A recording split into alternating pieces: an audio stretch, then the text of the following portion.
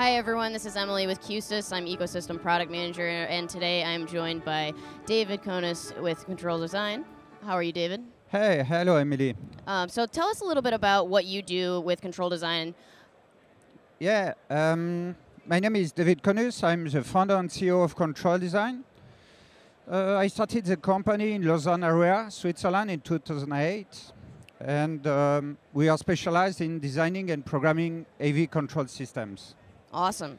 So we have worked with you, and you're a developer partner of ours for the last couple of years. And what the developer partner program is it's a way for us to partner with third-party developers such as yourselves to create Q-SYS plugins and create integrations within our ecosystem for our other manufacturers called technology partners, or even for utility plugins.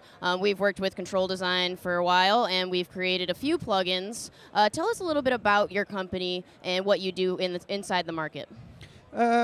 We work closely with manufacturers, integrators, and end users.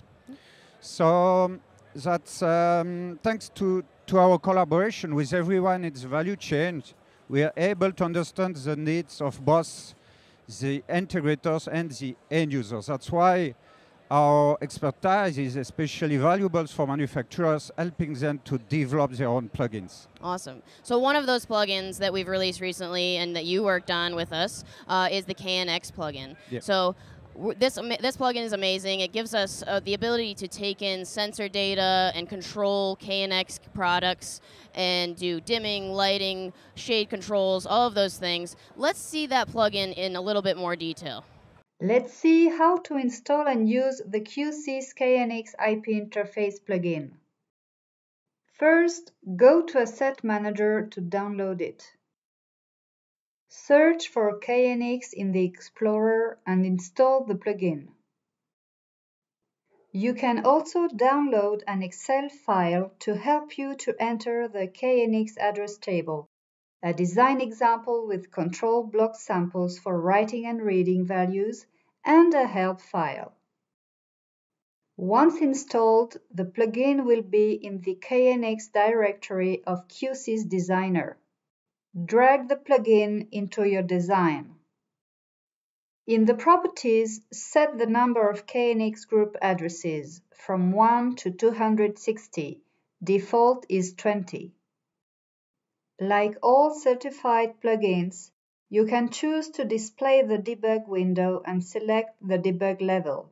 A KNX option is available to filter the KNX bus information. Under Control Pins, you can edit status bars, interface information, and expose values related to group addresses, for example, the value of address number 1. Once done, connect to your core or work in emulation mode. Once connected, select the network card your KNX gateway is connected to. Two options to connect to the KNX gateway. First, you know the IP address and enter it directly. Second, you don't know it and initiate a discovery mode. Click on the detected gateway and IP communication is established. All necessary information is displayed in the interface information field. If the status bar indicates OK, the IP communication is correct between the core and the KNX gateway. In this case, the KNX status bar indicates compromised because the address table is empty. Let's move to the group address section. Name is a friendly name you can customize for your convenience. Address is your KNX group address, in format layer 3 only. Data type is a list of address types supported by the plugin.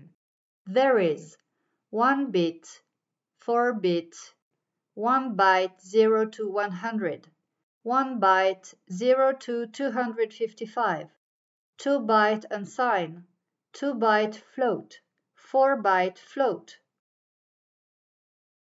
Feedback indicates if it's a read or write group address.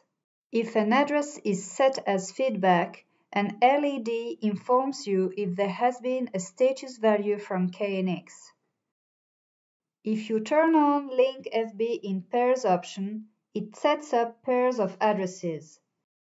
The top line is the command address, and the bottom line is the status feedback. Data types and the command address value will be synchronized automatically.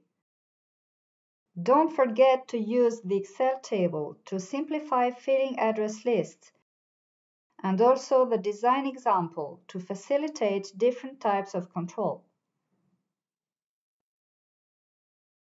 That's it. Thank you. Awesome. So do you have anything else you want to say about the plugin, or anything else you want to say about how people can reach out to you about more development?